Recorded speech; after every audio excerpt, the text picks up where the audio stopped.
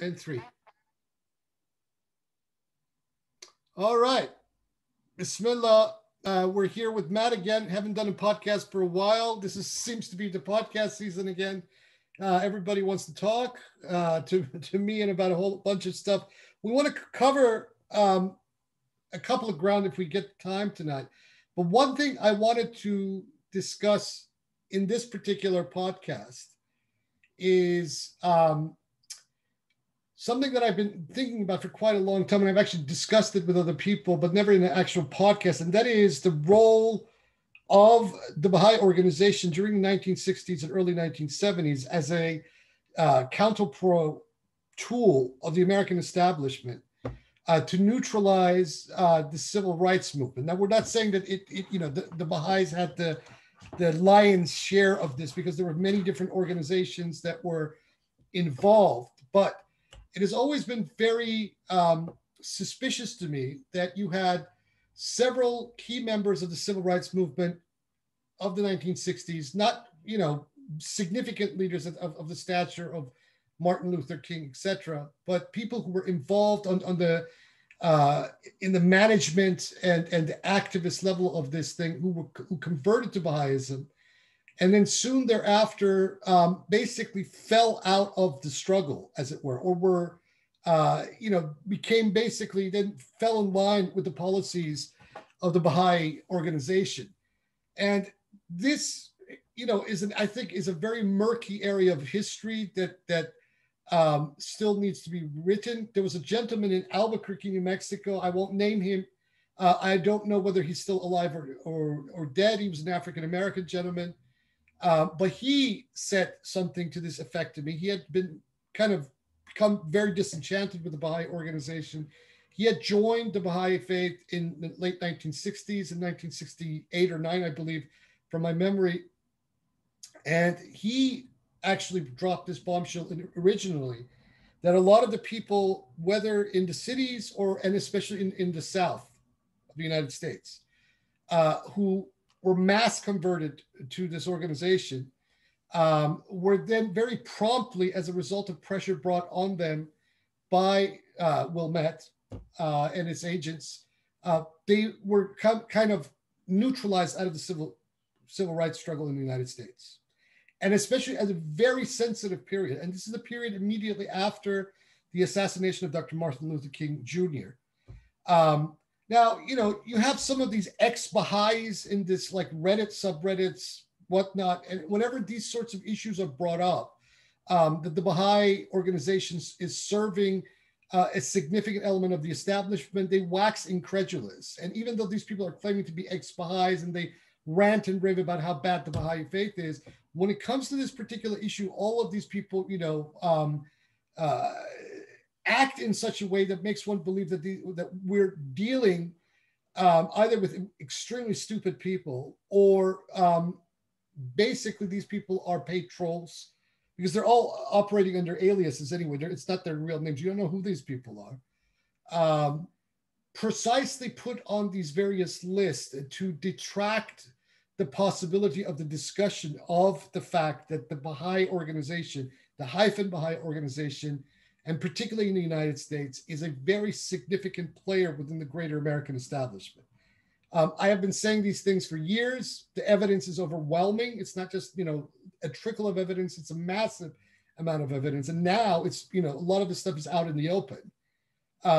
So, all you have to do is do your research online, and all of this stuff comes up, promptly. I mean, Kevan and Yahya and I even found names not too long ago within this published list of the list of Jeffrey Epstein.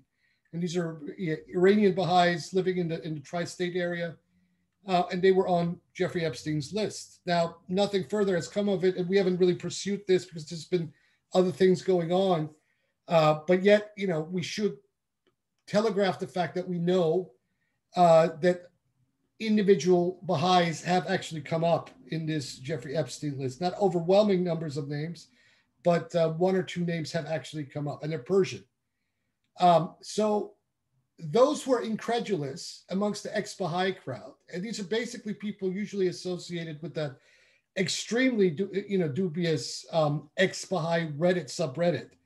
Um, those people, in my opinion, are not only it's not only a waste of time spending any time with these people, but anybody who has genuinely stumbled on this information, whether online or through their, you know, through their life interactions or what have you, and have seen things that have made them go, you're not alone. And there is an overwhelming amount of evidence for this. I've mapped out a significant Baha'i presence in the world of international finance and banking, whether we're talking from the UK, within the United States, significant people who are top, have top managerial positions in institutions like Goldman Sachs. One of them was my sister, who I haven't spoken to in many years. So it's not as if I don't have any insider information. I have quite a lot of insider information. And there have been others besides that. Then we have the fact that the entire human rights regime between the Atlantic and between the Pacific Oceans is constantly dominated by agendas that the Baha'is are trying to push. These human rights organizations are intrinsically linked to the policy agendas of governments like that of the United States, Amnesty International in particular, Human Rights Watch is another one. And the Baha'is are constantly there pushing that agenda. The Baha'is are in the world of the Anglophone media. The entire Persian section of the Independent, we're now finding out that its top editorial team are Baha'is. The BBC Persian, it has been an open secret for years that it is completely dominated by Baha'is. Its hosts, especially someone like Daryush Karimi, comes from a very prominent Baha'i family. Same goes for, Voice of America. You've had Baha'is there steering the policy there in the Persian section. And on and on and on this evidence goes. Even within the transatlantic, military establishment, whether we're talking on the level of government or we're talking on the level of the corporate arms industry, there are Baha'is, dotting every element of this. So the evidence has been put up there. We put a lot of this evidence up back during the noughties on that site, the SourceWatch.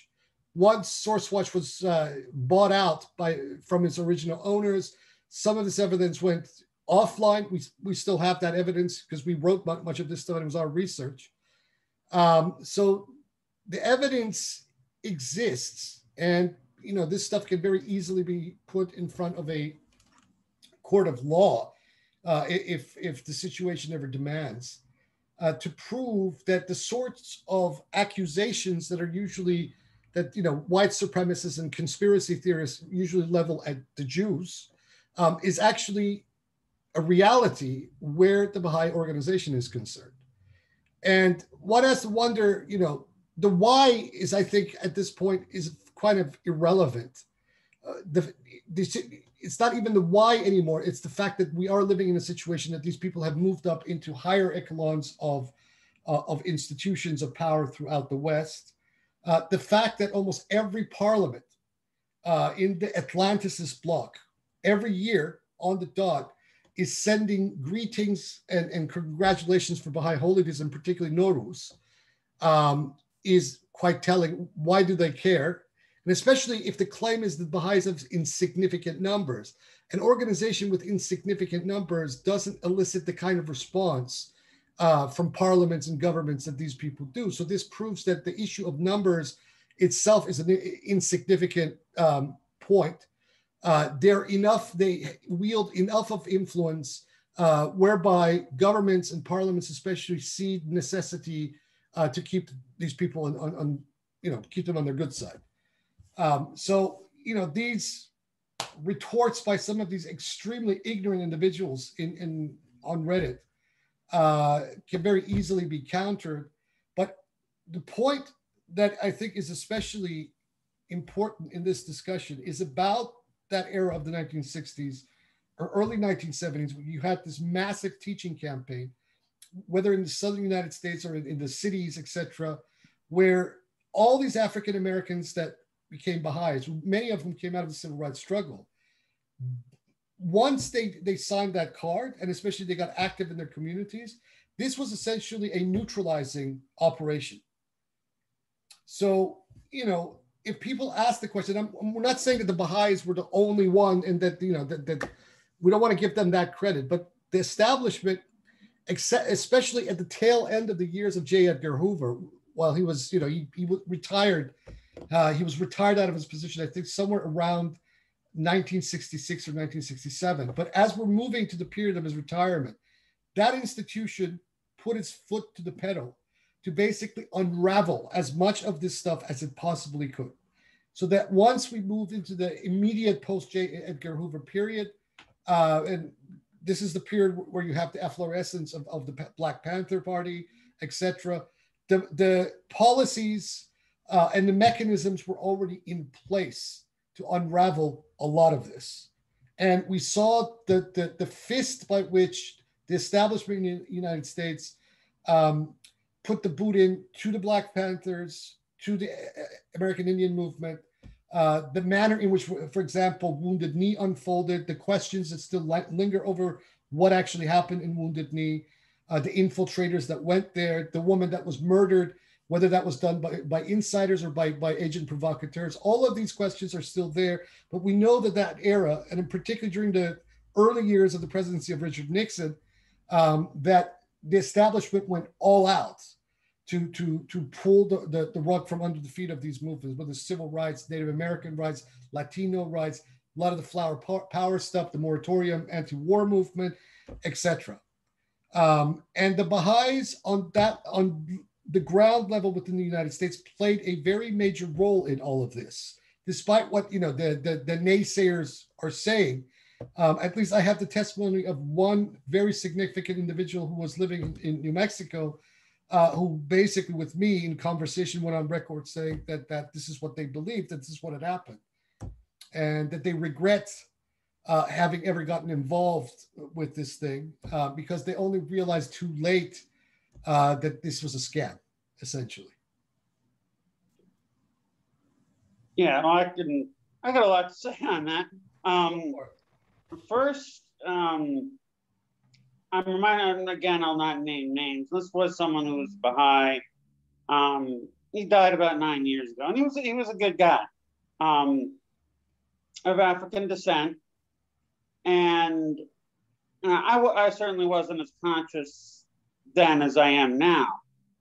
But he was, you might say, he was still fighting against racism within the faith. Yeah. Okay.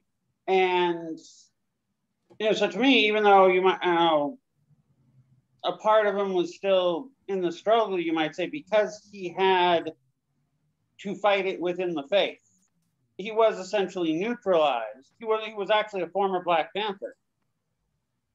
And by having to fight it within, it's just putting up one more layer that is effectively neutralizing people, even those who do want to continue in the struggle after joining the faith and thinking they're somehow still in it, because it's just one more layer that wouldn't need to be there, and they could be out in the community more dealing with these issues. Certainly nowadays on social media, because there are a lot of lay Baha'is who want, who are, part of things like, I don't want to necessarily say Black Lives Matter because although I agree with the slogan, it doesn't go far enough. It's become, the organization has become a Democratic Party sheepdog. And it doesn't get to really, saying Black Lives Matter is still a plea. It's still putting the focus on what goes on in Whitey's head. Yeah. Rather than actively work for Black power so that what goes on in Whitey's head don't matter. But I know Baha'is who are involved in, who are involved in the Black struggle, as well as many other struggles, and they are often, other Baha'is will try to neutralize them, just the way Persians can be particularly just the way a lot of Asians are called in to, be the way the Irish originally were called in to be the initial foot soldiers of white. Yeah. Okay. A lot of them are often called in to just preach like the colorblind line, and it's the same thing with the Anglo-Saxon ex-Baha'i crowd as well.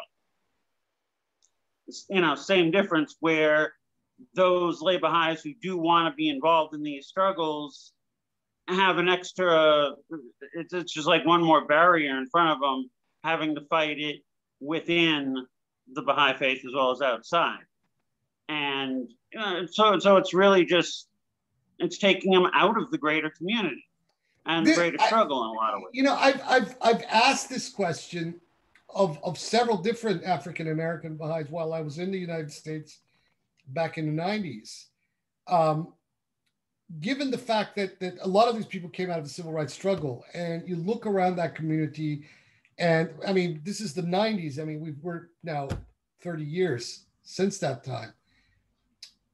You look around and you ask these people, well, you notice that there's problems here, that this issue of racism it very much exists within this community. I mean, despite all the sloganeering and preaching and all the things that you claim as an organization to believe in, yet within your own community, there's an apartheid between white and black. There are apartheid between different ethnicities of Iranians.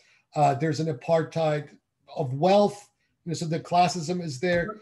How do you, in your own mind, look at this organization, given the fact that you came into this organization with all this hope, right? That this was now a movement where you could actually then channel all your energies that you had put into the civil rights movement into something like this, but then you find yourself basically trapped. And this is a very ingenious ploy that the establishment in the United States used, because by using the Baha'is to absorb these people into its organization, right, they neutered the movement.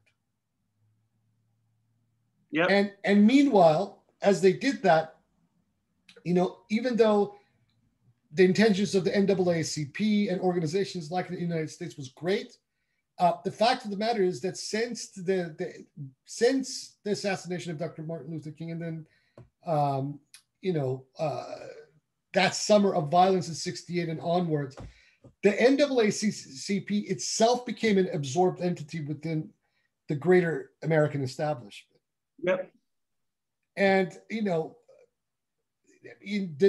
pace of change during that decade of the 1960s that was realized, if this train, in my opinion, had not stopped, America would have been a completely different society right now.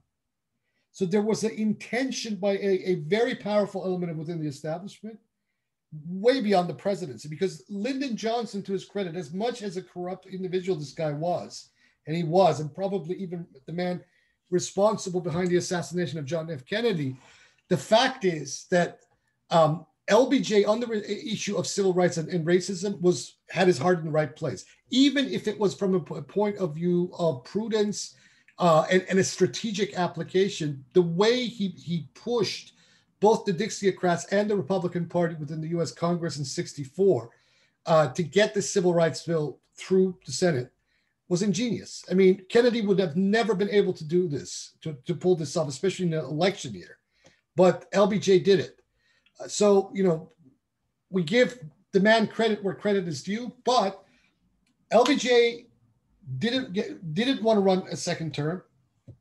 And in that election year that, decided the fate of at least the civil rights movement in the United States, you had basically Richard Nixon getting elected president, which meant that a Humphrey president, who was Johnson's vice president at the time, means that basically the whole civil rights movement from that point onwards was put on notice by the establishment, particularly after the November election of '68, about 5 months since the assassination of Martin Luther King. And quickly, very, very, swiftly after the inauguration of Nixon, we see that the establishment in America puts his foot to the pedal like nothing else. They go after the Black Panthers. They start rounding up these various radical student movements like SDS. There's questions about the Symbionese Liberation Army, whether they were actually a counter operation themselves or not, and on these examples go.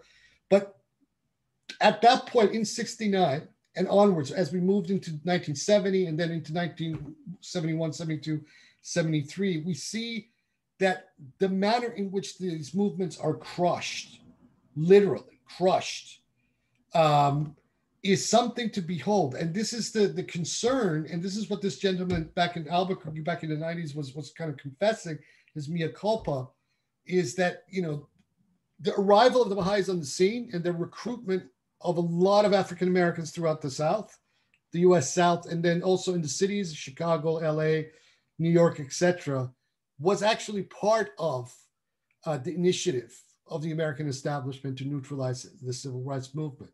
Because the leadership that you see in the next generation, whether we're talking about Jesse Jackson or, even Al Sharpton, for that matter, people who came out of that immediate period after the assassination. The ones who Malcolm X warned about. Yeah, the kind of people that Malcolm X specifically warned about. These people themselves were compromised. Now, I'm not saying that they were originally corrupt, but in the absence of a charismatic figure, right, who brook no compromises, such as Martin Luther King, right, whatever his personal, failings may have been, but as a leader of a civil rights movement, the man was like nothing else. But in the absence of a figure such as him, the movement felt lost, and because no one could fill that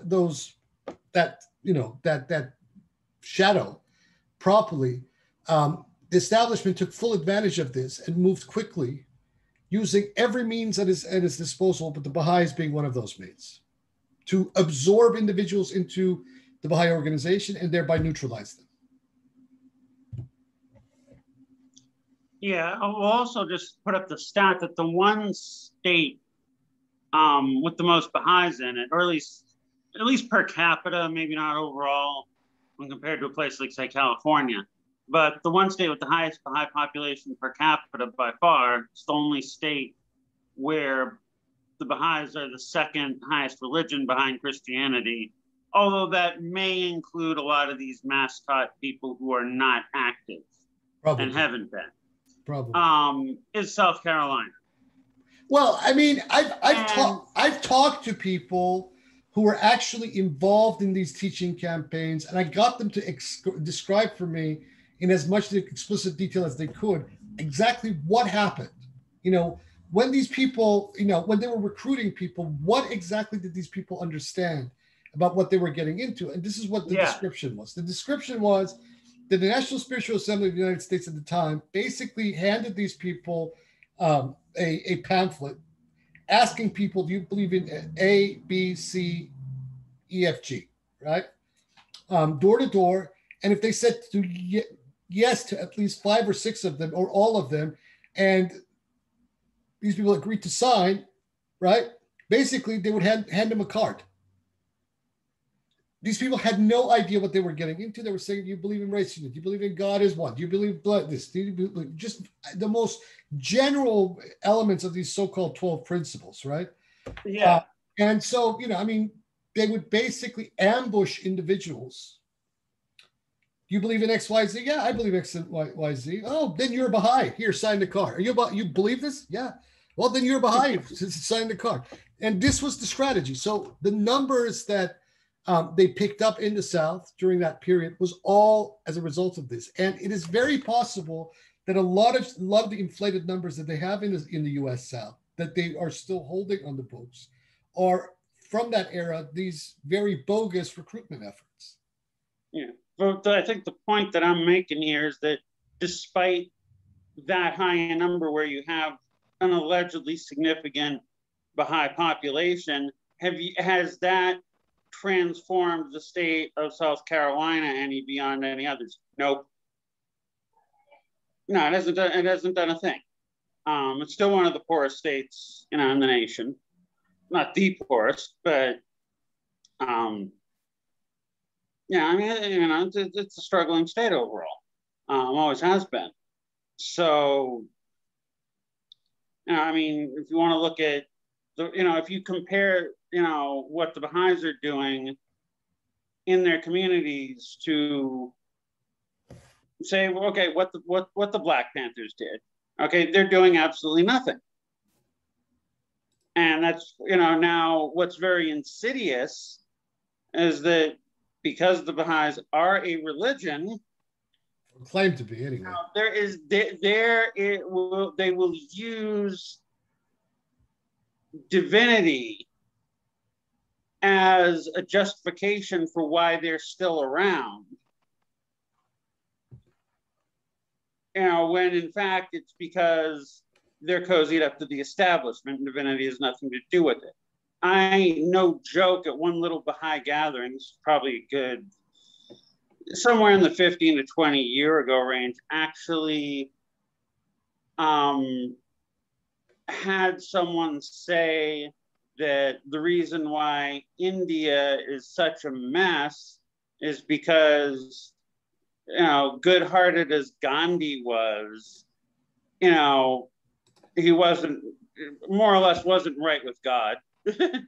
Now I can say a lot of criticism about Gandhi, but the fact that he reduced the whole Indian liberation movement to, oh, well, they really didn't have, you know, they really weren't, you know, religious and godly.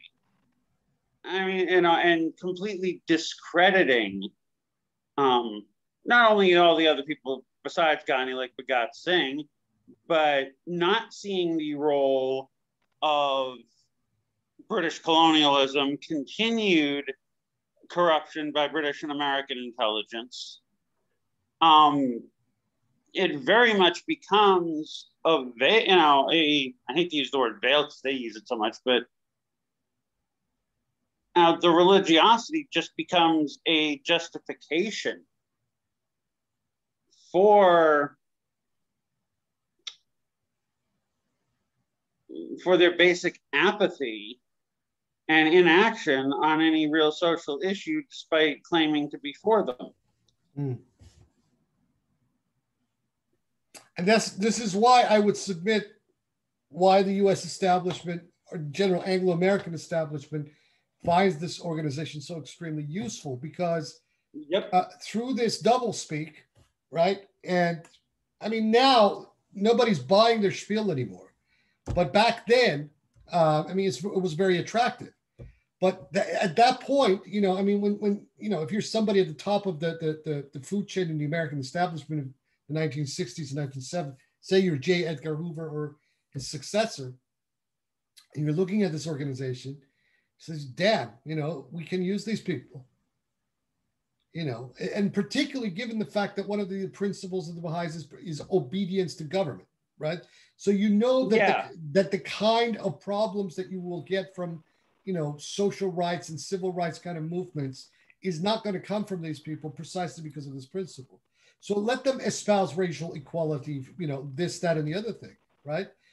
We will use this organization to absorb these people, right, who are a source of irritation to us, into their own organization, right? And that way, that entire movement just basically goes to the wayside, and what's left of it is made toothless enough that we can then absorb that movement into our own establishment and control it perpetually, which is what happened in the United States. Because, and particularly in the period just after when the members of the Black Panthers are arrested, and you know, people like Kwame Ture leave America, and Angela Davis and all of these guys are gone or arrested or whatnot. From, I would say, immediately after the period after Wounded Knee, that entire generation who had stood at the proverbial barricades, whether of the civil rights movement, the student movement, the anti-war movement, Flower Power, the whole kit and caboodle, all of a sudden most of these people start moving into the middle class, right? Or they fall completely silent from that period onwards. And for longest time, I didn't understand, what happened. All of these hippies, all of these activists. It was only a few number of years separating, their activism from their non-activism. So what happened? And the more, yeah, and the more one digs, the more one sees that situations such as this, organizations such as the Baha'is, were employed by the American establishment of that period precisely to neutralize everything. Yeah, and then you also have so much of the dogma. I know they hate that term, but sorry, it is. So much of the dogma in the faith then only serves to further neutralize all of Abbas's anti-anger, new agey horse shit. Okay, is big on that. That needs to be countered with, I think it was James Baldwin who said, if you're a black man in America and even a little bit awake, you're in an almost constant state of anger. And to compare that with, you need to not be angry. And then even that people go to the point, I even had to memorize this in Sunday school, and I can remember most of it, but it's just absolutely disgusting. Abdu'l-Baha's prayer for America, saying, render this just government victorious. And I'm sorry, fuck that. Fuck America. The just government that bombed, napalmed and bombed and Agent Oranged most of Indochina. The just government that is responsible for the genocide of an estimated 200 million plus Native Americans. The just government that is responsible for the internment of Japanese Americans during the Second World War. The just government... Not to mention slavery, Jim Crow, the prison industrial complex. And on and on and on and go. See, this is the thing. This is the thing. And I've addressed this in several different places, most notably recently in the 12th unity of the Persian Bayan. Bro? Yeah. Yeah, I'm here. Okay, go. I've addressed this, is that this Abbas Effendi, despite the fact that they have turned this guy into a idol, right, is the quintessential mouthpiece of a corrupt establishment. And the fact is that the guy even wanted to be that very thing. Yeah. Hence the prayer for America. A leader of a religious movement, right, either stays out of the fray of these sorts of political games, right, as they claim that they are, or doesn't, or is more honest about, what it is that they're actually doing. And Abdu'l-Baha was not that at all. He was an extremely distinct player. So he was the opposite of liberation theology. He was not only the opposite of liberation theology, the man was the quintessence of a calculated reactionary. This is what he epitomized that. And you see this in his letters, in his that prayer for America, the discourses that were recorded in North America, where he calls, the Africans savages. And he tells the Native Americans that they should thank Columbus for discovering the continent. Endorsing the doctrine of discovery. And see, back then I wasn't completely, back in the 90s, I didn't have all these elements together. But if I did, I would have asked this gentleman in Albuquerque, well,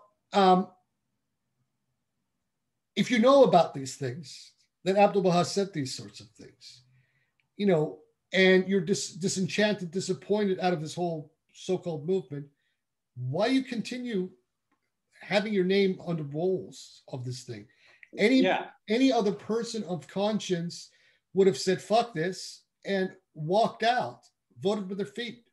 See you later. Yeah.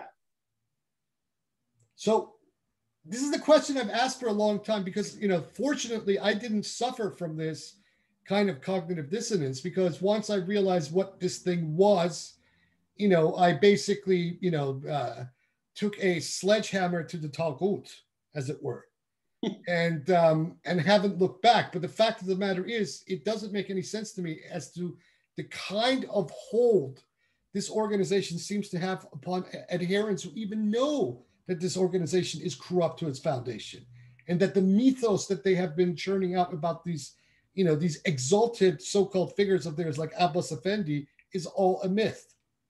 yet they don't leave. Yeah. They keep on lingering. Now, with the Persian Iranian Baha'is, it's understandable because many of these people have their families and you know, all of that, right? So it's a family thing. And with Persians, you know, because as much as some of even these modernized Persians pretend that they're modernized, the thinking is still in many ways tribal, right? So it's very difficult for these people to cut their losses or cut their, you know, cut themselves off from this organization and the realization of what it is that they're dealing with. But yet this fact remains. And I've also asked this of many of these so-called scholars who have dealt with the texts of the Bab and who have dealt, you know, who've read Sopa Azal, who know the history, who know that the weight of the historical evidence actually weighs in favor of the Bayani narrative about what actually happened and that the Baha'ism has absolutely no legitimacy whatsoever. They know all of this. Yet they persist. They continue with the charade. And, you know, from the definition of the Quran, from the definition of you know, from the definition of the Quran, these people are the quintessential definition of what a kafir is. Someone who brushes over the truth, who covers the truth, even knowing what the truth is, but decides, makes that conscious decision to cover over the truth because their self-interest, right, lies in perpetuating the untruth, right? And these people, in my opinion, in the eyes of the Almighty, have a lot of, you know, they have a lot of explaining to do when they get to the other side.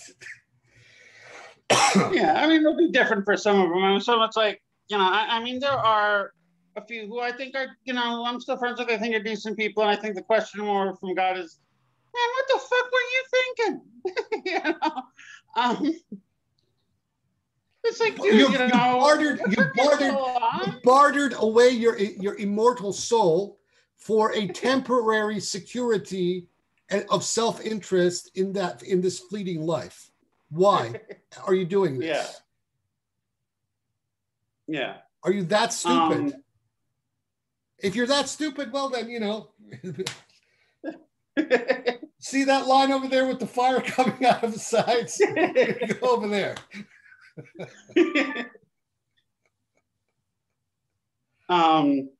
But you know, when you get out of it, because there's so much internal bullshit that when you finally leave, it's like, I don't have to deal with this shit anymore. You know, I mean, it's liberating. But you know, I mean, when we look at, because you can't just look at the laws, although you do, but you got to think not about the letter, but how they play out. Okay, and there is so much that when you break it down of the various ordinances, or at least the particular ordinances they like to enforce, so that's always kind of key, is which ones they enforce and don't, but you know, are so geared towards the establishment, geared towards quelling any kind of real justice. Because that's not the point, you know, despite the rhetoric. Exactly. Because despite the rhetoric and the claims and you know, the principles they claim to espouse, that is never the point. That is just the window, that's the ornamentation, the window dressing, right? Yeah. That's to draw people in.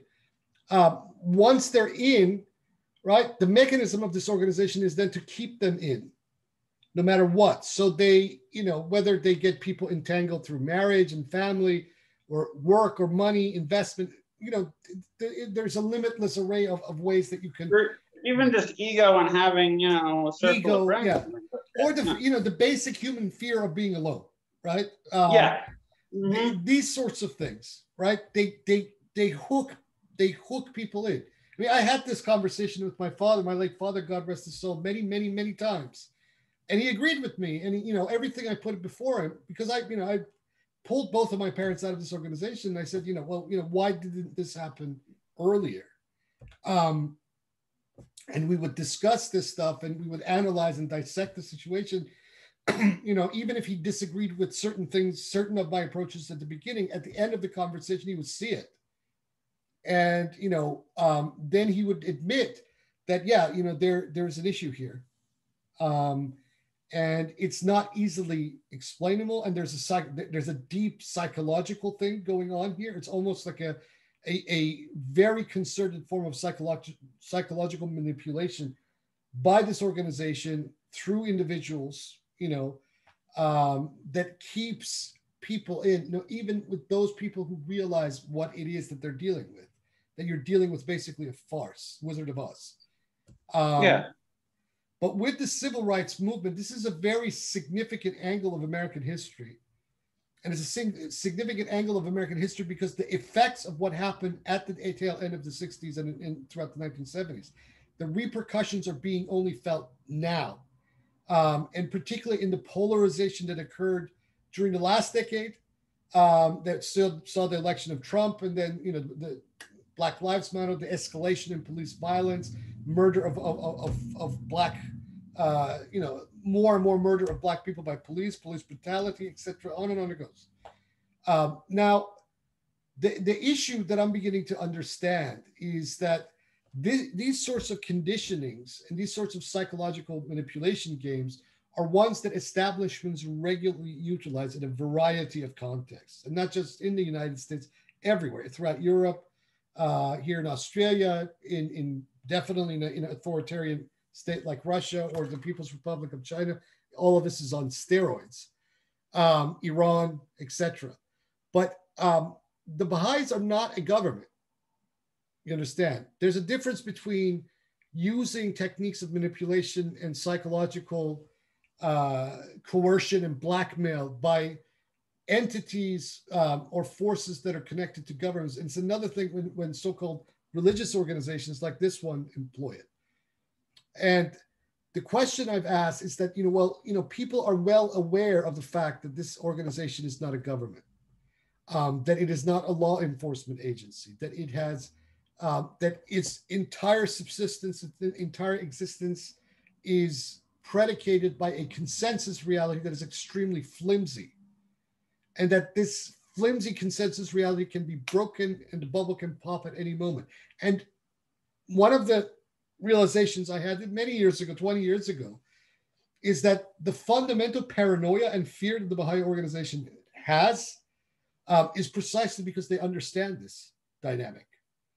That this consensus reality that they have fabricated and they are keeping through thick and thin is extremely flimsy, and it can pop at any time, as it nearly did in the 90s with these lists, and the talisman lists, etc. And because there's a large amount of money and investment and property and all this sort of thing involved, they're acting like a government or a corporation in the way that then they go after their political enemies, try to silence people within the organization itself, and on and on it goes. Unless they find a way to draw and absorb people and make them complicit in the charade that they're running. Are you there, Matt? Yeah, I'm here. You broke up, although I think it was just more of a. I think it so much wasn't a breakup as it was a slowdown. Yeah, there's a signal here saying that your network bandwidth is quite low. Look, let's leave this here for the time being because I think we're going to lose you because of the network bandwidth issue. And we can pick this up again at a later time if you'd like.